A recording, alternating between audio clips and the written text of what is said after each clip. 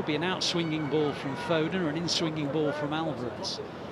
It's a little bit too wide maybe to shoot, that's why it's going to be a cross from Foden. It was too low really, it comes as far as Walker! Oh, he's hit the bar! It's sat up to be hit first time on the volley, and Walker just about got over the top of it, and he hit it against the crossbar.